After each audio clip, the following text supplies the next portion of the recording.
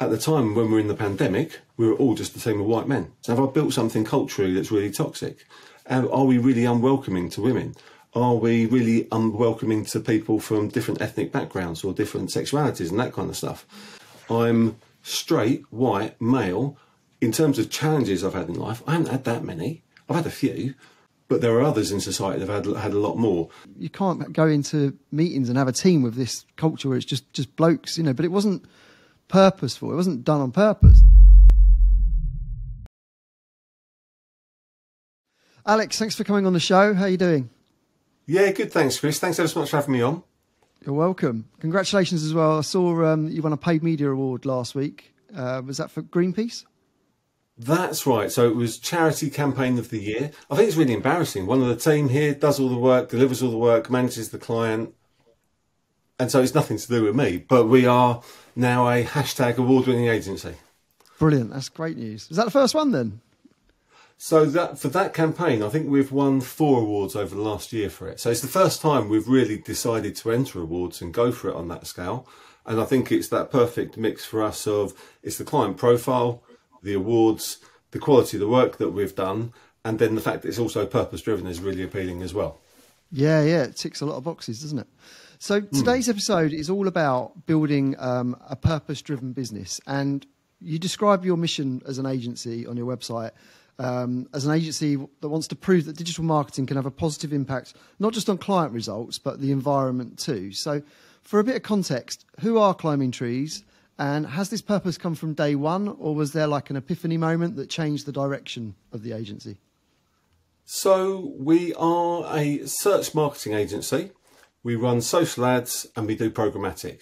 We've been going about 13 years or so. And I think with regards to purpose, there were a few emergent threads in the earlier phase of the business when I was setting up, working from a home office. And so we did things. There was a charitable organisation called Trees for Cities, and in about 2011, we were planting trees in cities, unsurprisingly. And so we worked with them. We've always picked up charity accounts and actually really given tremendous value to them. So done stuff free of charge. So I've always had that. And I think what happened for us is just 3 years ago now. So we're recording this. It's the 28th today. So it's the 23rd of March in 2020 that we went into lockdown. Right. Like a lot of agency owners, we were just all getting clients having to cancel, pulling work, unsure what was going to happen. It was like driving off the cliff or something. And new business was dead. Everyone was on lockdown, working from home. So I didn't actually have a lot of work to do. So my role is leadership, new business. And I'd spoken to a couple of people. I've got a good friend, Nicola, that runs a PR agency down in Newquay. And I spoke to the guys at Jago as well. And they both advocated for B-Corp. We'd done some stuff around planting trees. That was a climate emergency. You saw forest fires in Germany, Australia, California. Felt like a really quite sort of powerful moment in sort of world history. And so all of that sort of combined, where I had some free time. So I went through this thing called the B Impact Assessment, and that allowed, which is you do to become a B Corp. And I think that allowed us to really start going through in quite a meticulous fashion all of the points that you can in the business to really try and do better as a business. Because I think a lot of people can agree that there are a lot of problems in the world, environmentally, socially. We have real challenges to actually address, and we can, as individuals, do what we do at home domestically. As a business owner, I can do my best in business. And I think business has the opportunity broadly to actually step up and lean into some of these issues and actually do better, because from central government, big business, the pace of change is so tediously slow, there's not that much happening. And I think, being a bit of a rebellious stoat, I've always wanted to almost, just carve my own way. So to try and do things in what I say is a better way, I think there is a community of business owners that passionately want to do that. And most business owners, when I speak to people like you or other people in the industry, they want to have impact. They want to make a difference. They want to, harness that purpose.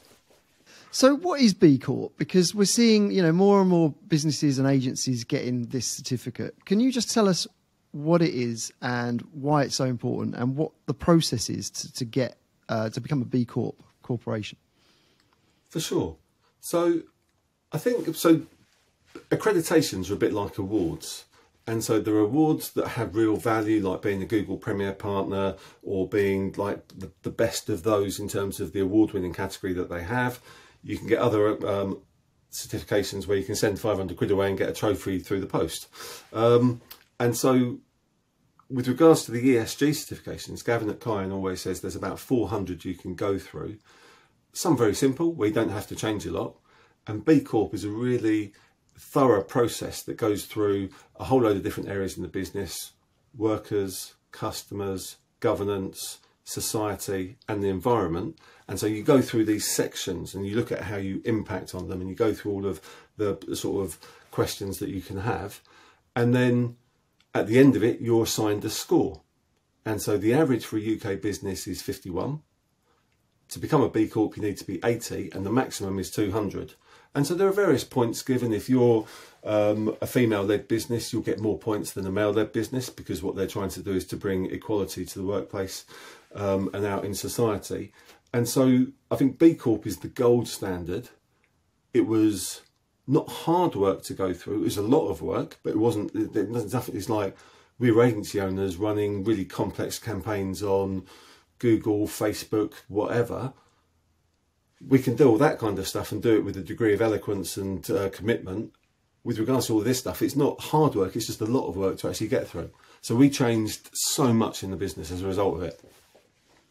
Yeah, because it's not a marketing gimmick, is it? This is, you know, you've got to be really serious if you want this, and you've got to have firm beliefs, really. And it's not just environmental either, is it? Because I think some of the perception is it's a lot about how sustainable you are, or you know, are you carbon net zero, for example? But actually, like you say, as diversity and things like that are all included in this, right?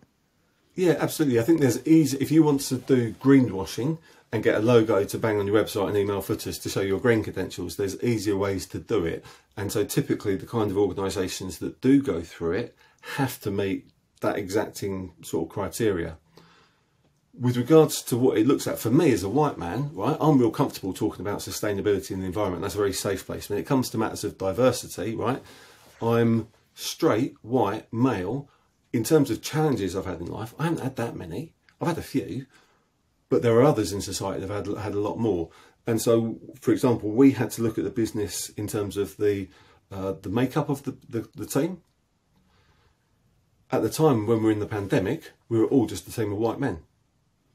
And so I went through this period of introspection where I was thinking, am I just a misogynist, woman-hating person? Have I built something culturally that's really toxic? Are we really unwelcoming to women? Are we really unwelcoming to people from different ethnic backgrounds or different sexualities and that kind of stuff? And so I don't think I am, but I went through and I questioned that. And we're doing some work now in terms of diversity, equity and inclusion, making sure that for the leadership team here, we strip out and are aware of all those sort of unconscious biases that you can have. So we set in place some diversity targets. And we're a relatively small business up in North Essex. Essex is a very white county. And so the pool of talent within a geographic area of the office is quite like, it's a very white background. But I think we could have just said and left it at that, but what we wanted to do was challenge ourselves. So we want to be in line with the national average from a gender, ethnicity and sexuality perspective, so that our team that are supporting our clients is representative of the world our clients operate in. So we set those targets in place 3 years ago, and we've got I think 33% women, 66% men. We have different ethnic backgrounds, we have different sexualities, we have different neurodiversities. We've got someone with ADHD, we've got someone with autism that actually work and support our clients. And these are, I think what it does as a team, those differences, we're able to respond to client briefs in a way where those differences almost allow us to interrogate things, and they almost bind us together. So it's not just a laddish perspective on what's going on. We can start thinking in the more eloquent and delightful way about the solutions we're offering our clients, and those differences almost bind us together as a team. It's really weird how it works, but we're a much better business now than we're going into the whole thing. And without B Corp, I was just focused on keeping the lights on, making payroll.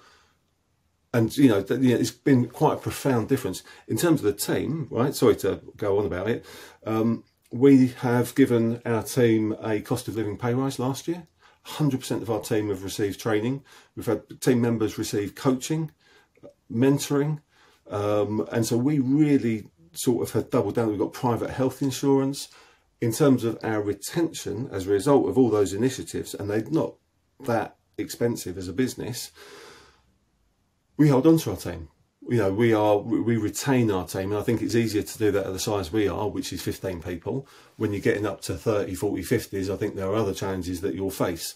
But for the moment, I think that has really sort of bound us together. So going back to that diversity, I mean, obviously, like you say, you were a team of white, straight blokes, effectively. And, you know, how do you then go through that recruitment process? Because you can't put a job ad out saying, you know, apply for this position, but, you know, we're not going to give a job to white men. You know, it's how do you tackle that? Because it's a really, like, a tough challenge, surely, to exclude. Absolutely.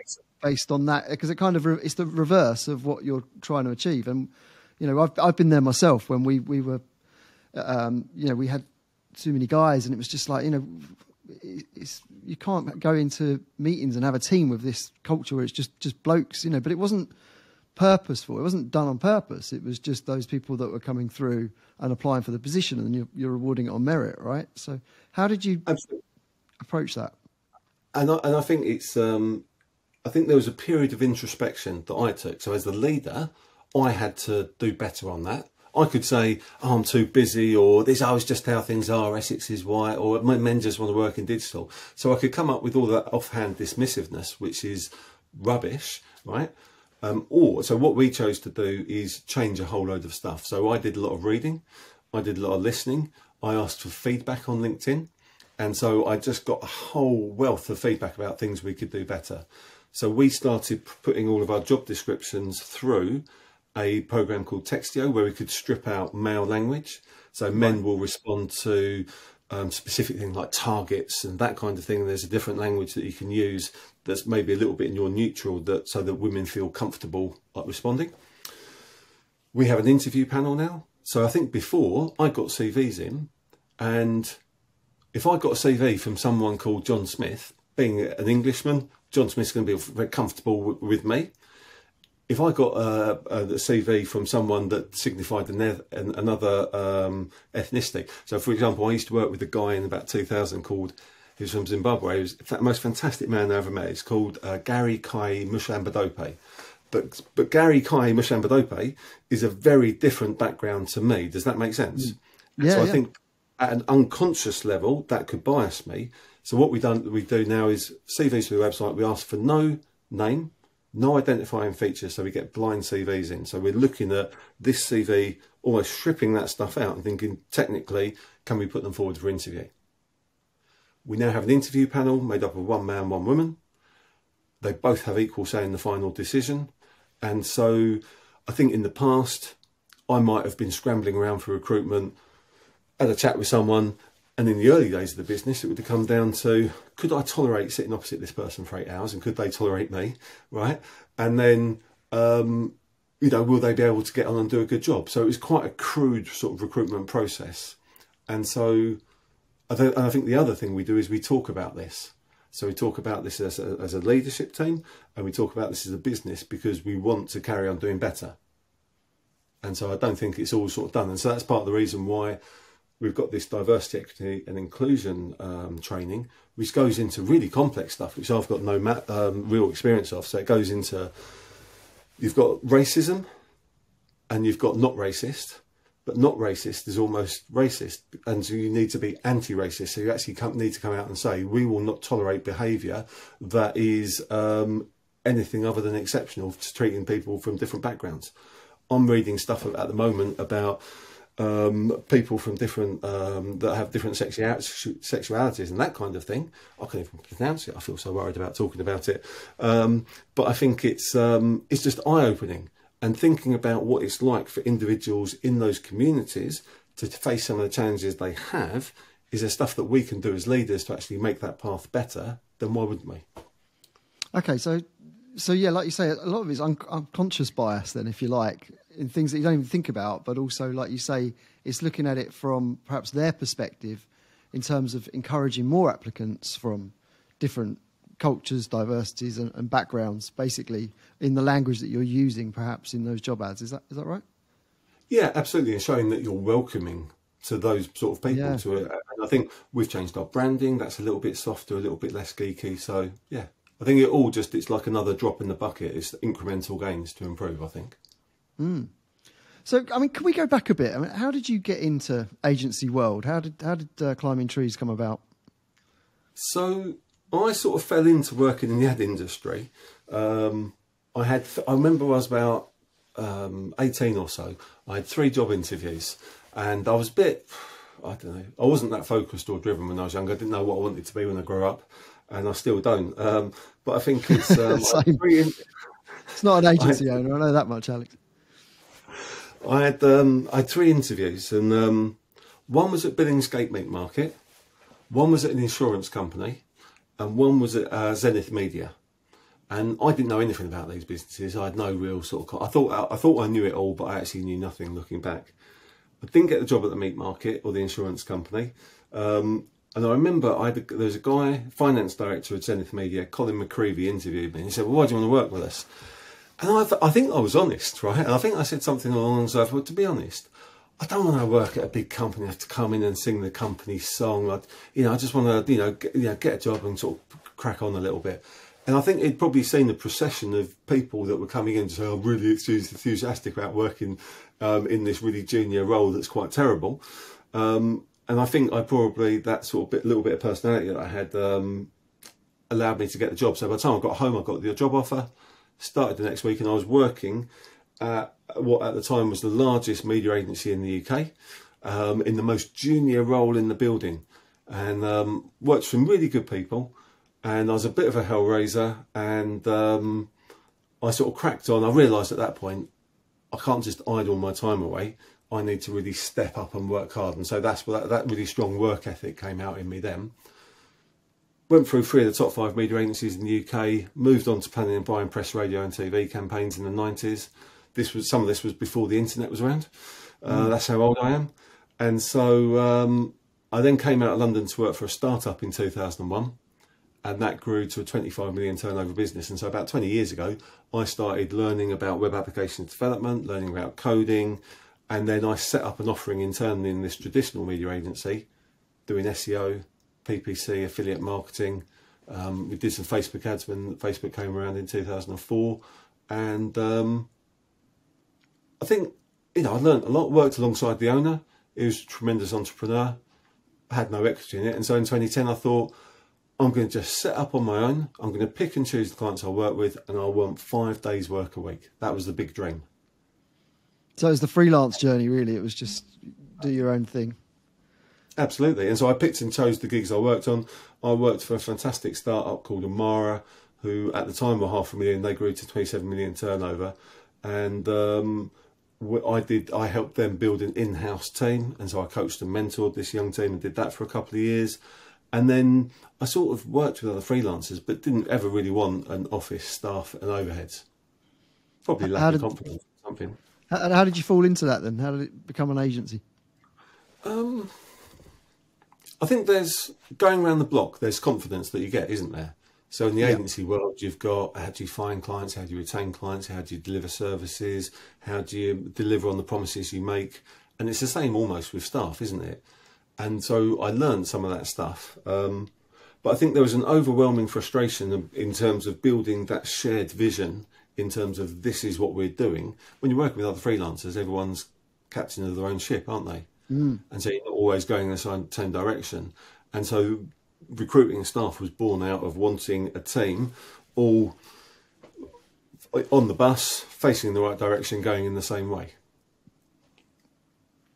And then in terms of like those clients that you work with now versus then, are they very different? So were you always sort of working with charities and sort of ethical brands? I mean, when you chose the route to go down the B-Corp, for example, and start looking more at, your own sustainability, etc. Did you have to look at the clients you work with then? Did you change who you work with?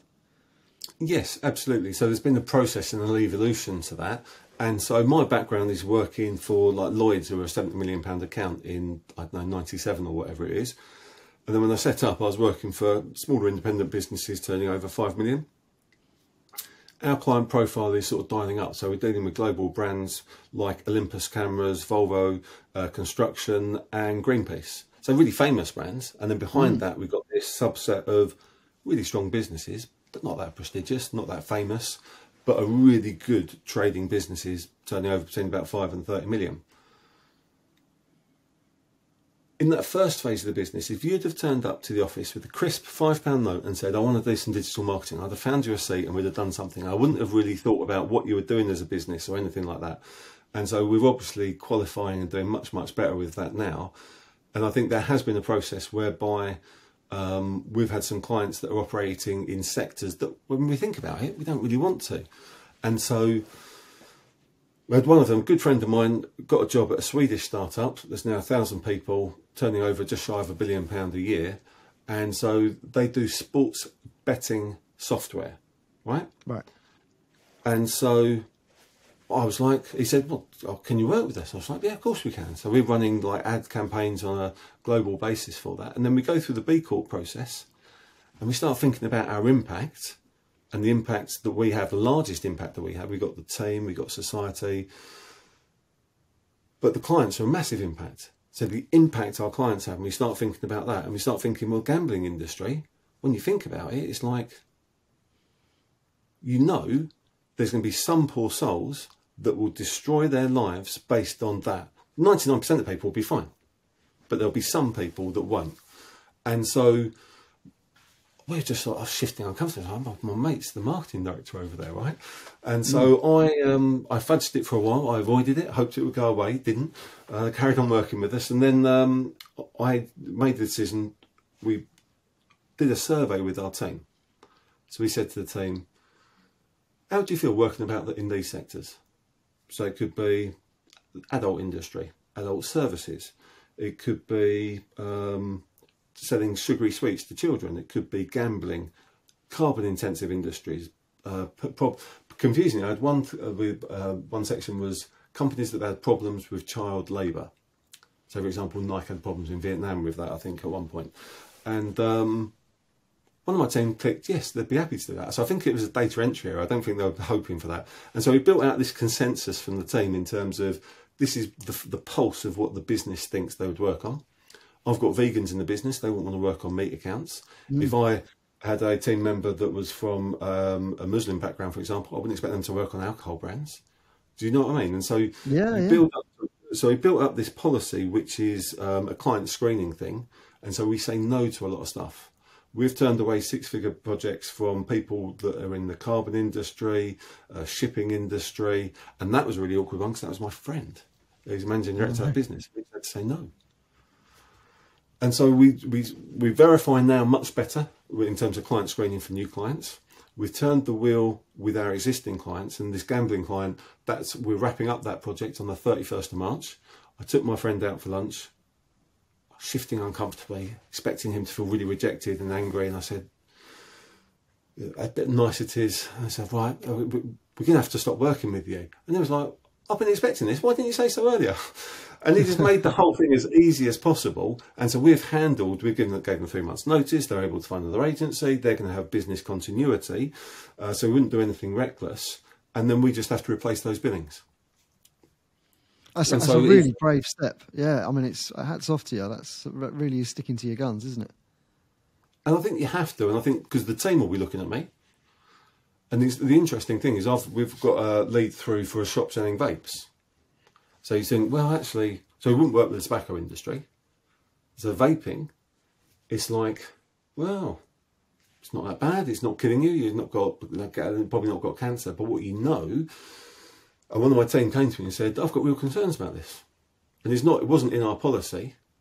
Marketed towards children. You get all the bubblegum flavours, bright colours. In supermarkets, right next to the sweets by the checkout. It's just encouraging a young population into smoking. And so a team member came to me and said, we shouldn't be doing this. And I was, at the time, I wasn't on the same page as them. I was just looking at budgets they've got, size of the opportunity, thinking, excellent, we acquire this client, we can move forward, we can build out the team. And so I had to go away, a bit of reflection, think about it, and then we didn't work with that client. And so there are commercial imperatives to everything that we do. And so whilst we're growing and doing well, it's easy to say no to stuff because we can qualify that stuff out because our pipeline's strong in other sectors. It'd be interesting to see what I do if we're on a bad run, we're losing clients, we're in a recession. PP knock on your door. Yeah. Yeah. That's yeah, again, like you say, it's really sort of not restricting, but as a business owner, you're looking at, where are the opportunities and everything else. And I suppose if you get a really massive opportunity through and it doesn't align with your beliefs, then you're turning that down. But that. Yeah, credit to you and your agency for having that. And I think as part of the B-Corp process, we have to produce an impact report. And so I'm doing our first one for last year. And so we will have to be transparent about these are the sectors we worked in. Mm. And so we'll uncover all of this stuff. And it's that to have that transparency and authenticity, because, ultimately what we want to try and do is where we really leverage with clients is like Greenpeace. We've got a team member who absolutely loves them. We've got a client we absolutely love. We've got the skills that we can do. We know we've got first rate in terms of the campaigns we can build. There's almost like this synergy and the power that drives in terms of our execution. There's a lot more sort of, people give a damn about that kind of thing, I think. Yeah. So besides from the obvious, like you say, if it's, a company that outwardly doesn't align with your agency's, ethical standpoint, etc. What are there any questions that you ask them to sort of, get under the hood a bit and dig a bit further? Because outwardly they might not be doing things that are necessarily wrong, but inside or behind the scenes, like you say, with Nike, with child labour, they're not going to broadcast that on their website, are they? It's only if you dig a bit further. No, and there's a grey area. So if we just work with charities, you can typically argue they're pretty much going to be a net positive for society. Yeah. We've got clients that sell stuff, Olympus cameras, right? Or we've got outdoor furniture companies or fragrance companies.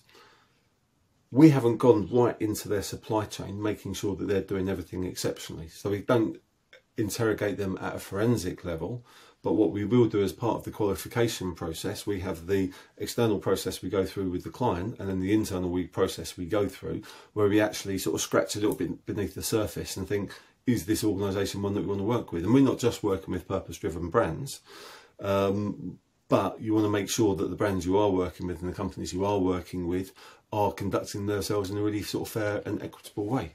And I think because there's so much opportunity for improvement in the world, right? There's issues all over the place, left, right and centre, societally and environmentally.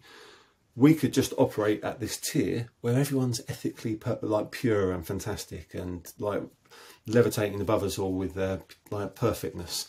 I think that messy bit in the middle and then operating in there and then talking about this kind of stuff, what I hope is, I think trying to be quite authentic and uncover your shortcomings and where you need to do better and being quite humble about it, I think that is hopefully more attractive to people, where people actually think, I might have a go at that. I could have, I think I could do that. Or do you know what I mean?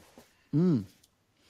What about the team as well then? So, are there any questions in the recruitment process around the brands and that purpose that you've got? Do you look for any qualities in them? So I think our onboarding process is, I think we've got the technical stuff. We've got, do we think we can get on with them? We've got the attitudinal stuff in terms of how they conduct themselves and the sort of feeling you get for them. I think we're not just building a team of people that have this in their lifeblood, right? So if people want to come here, we have some fantastic technical operators that join us, and they're pleased that we're doing all this stuff, but it's not their passion, it's not their sort of life force. There's other people who are speaking to someone about a role we've got, and the fact that we are a B Corp, she said, I've always wanted to work for a B Corp. And so out there in the world, there's a generation of workers coming into the workforce that don't want to work for the man. They don't want to work for companies that are causing problems in society. They want to work and have careers at organisations that are actually trying to do something positive in the world. And so in terms of recruitment and attraction, we've never had it so good, and I'm just going to touch some wood because I appreciate that's quite a cocky thing to say, but we're able to attract staff because of that proposition. So, and I think what will happen through time is because of that foundational element to us, we'll attract staff and clients that actually care about this, so have a shared worldview and belief. Yeah, and I think we see this, obviously you've just done that green fashion report, haven't you? I was looking through that, and obviously, you know, even consumers, when they're looking at buying clothes and things like that, they're looking at sustainability now as a consideration, aren't they, from which brands they actually buy from. So I guess looking at the companies they work for in terms of their job is the same thing, right? Absolutely. And I think there is, I think there'll be two sides. I think everything in society seems to be quite polemic in terms of there's no like mid-ground, there's no sort of meeting in the middle. And I think with regard, there'll be people that deny climate change and the environment, that we need to care about the planet and look after things and be environmentally friendly. And there'll be those that do. And I think out of those that do, there is a growing consensus about the impact that your purchasing and your money has. So the brands you buy, where you spend stuff. So it's like your pension. If you change your pension to an ESG fund versus something else, you'll have 41 times more impact than you would do changing your electric supply or something like that. So where we spend money is increasingly important. And so with regards to fashion, and I think it's that the consumerism in society, if you're a business, if you can make a t-shirt that someone uses for 3 months and then come back and buy another t-shirt, that's a great model, right? Repeat revenue. The legacy of that in terms of the staff you've got making those t-shirts, the impact on the environment is really quite profound and negative. And so you have companies in the marketplace that are trying to move towards the circular economy, whereby you've got a pair of jeans, you've got a little hole in them. 15, 20 years ago, I'd just send them to landfill, wouldn't have thought twice about it. Now these companies are actually saying, send them back to us, we'll repair them.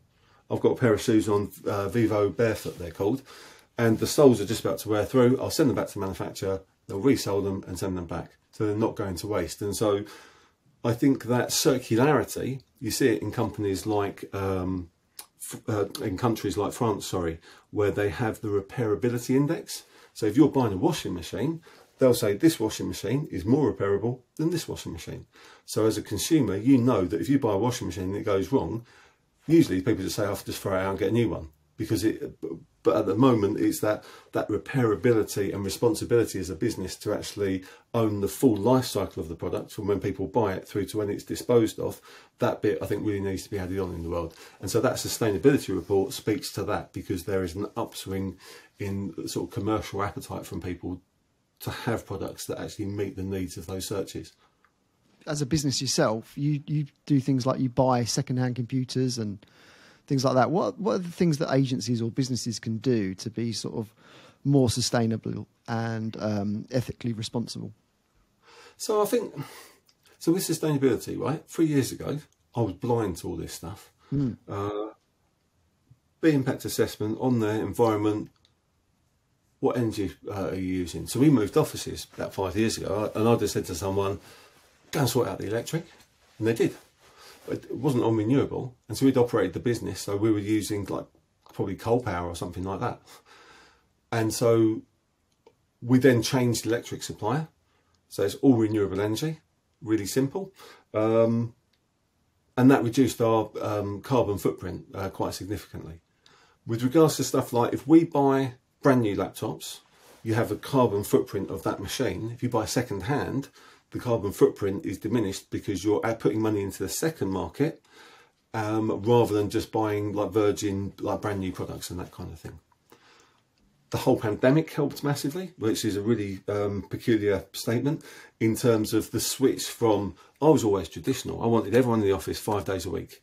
If anyone wanted to work from home, I was just like, what, you want to sit around in a onesie watching Jeremy Carl whilst I pay you and you're not really working? I just didn't believe it would work. And I was wrong. The pandemic proved that to me.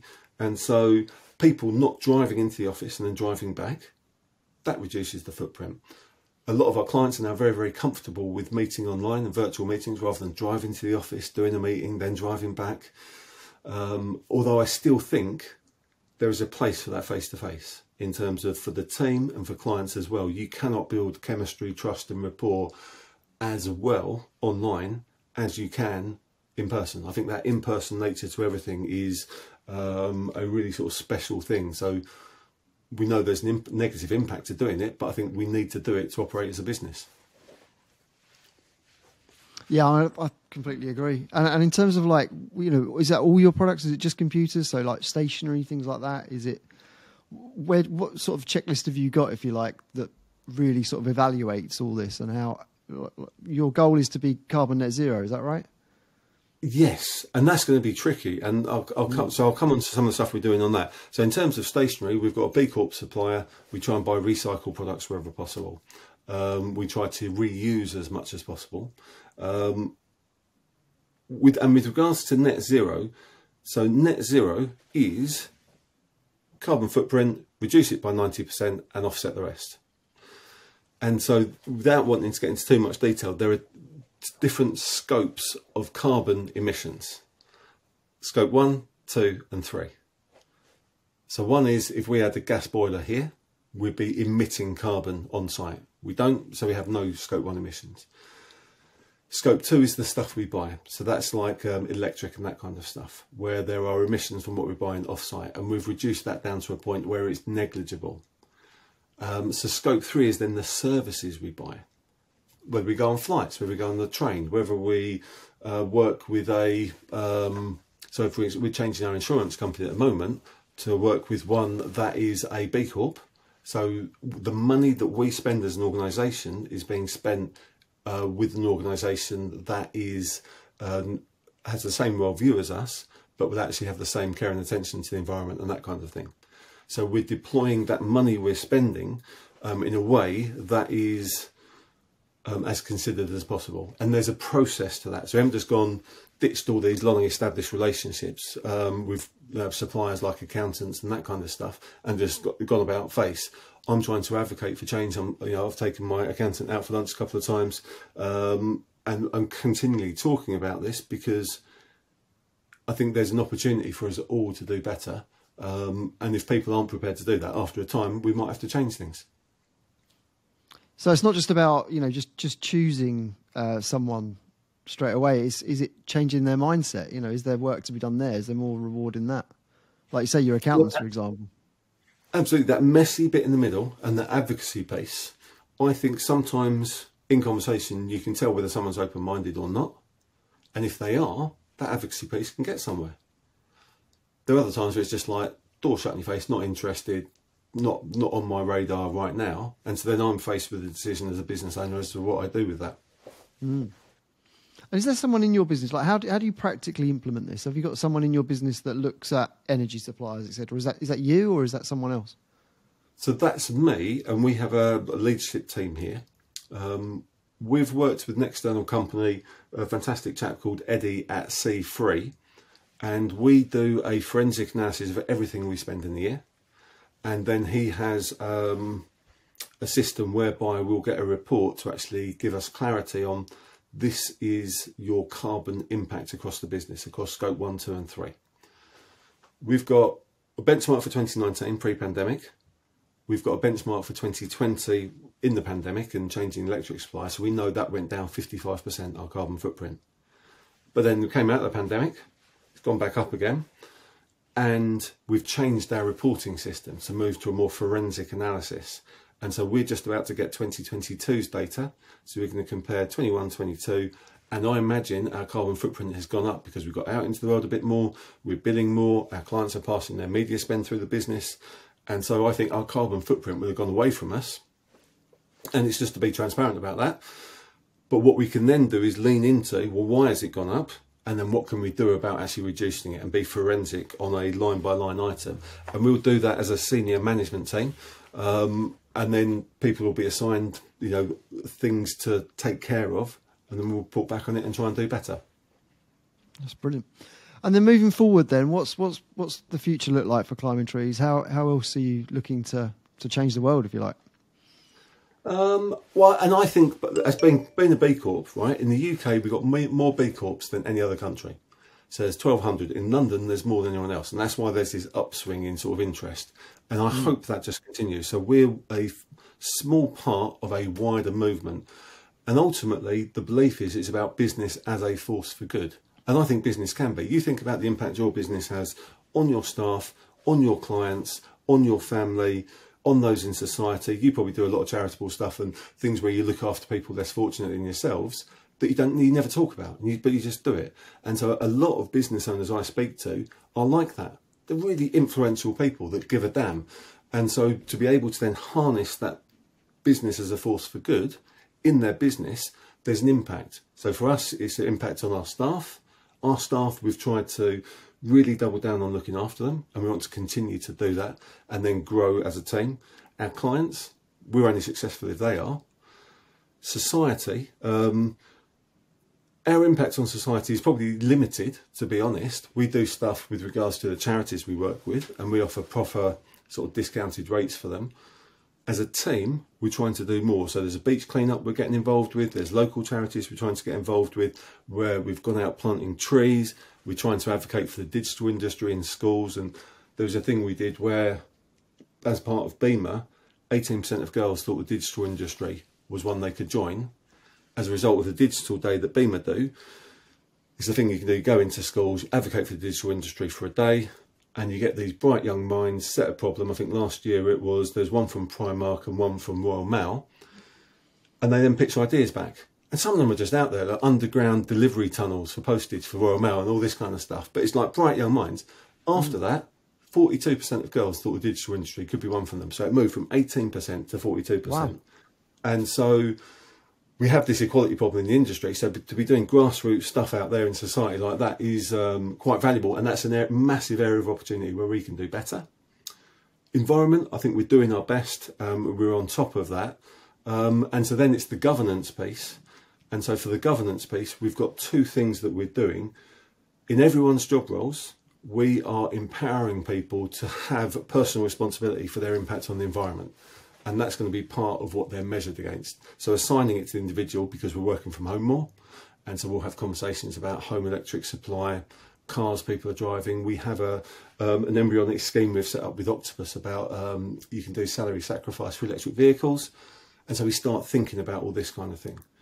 And then at our management team meeting, for every decision we make, we are thinking about the environmental and societal impact of that decision. And that's across operations, HR, finance, everything.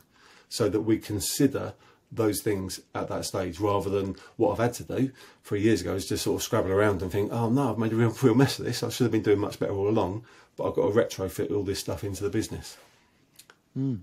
That's really, really inspiring. So where can someone get in touch with you, Alex? Because I'm sure that other agency owners are looking to do more things like this, and you know, the experience you've got. Would you be happy to share that if people get in touch? Or absolutely, as you can tell, I always go on about or enjoy talking about this kind of stuff. That's probably a nicer way of putting it. So I'm Alex Holliman on LinkedIn, or you can contact me through the website climbingtrees.com. Brilliant. Thank you very much for coming on today, Alex. It's been really useful. Excellent. Thanks, Chris. Thanks, mate. You've been listening to Confessions of an Agency Owner with me, Chris Ailey. You can connect with me on LinkedIn, subscribe to my newsletter, and find out more about my agency at honchosearch.com. And don't forget to hit the subscribe button. Until next time.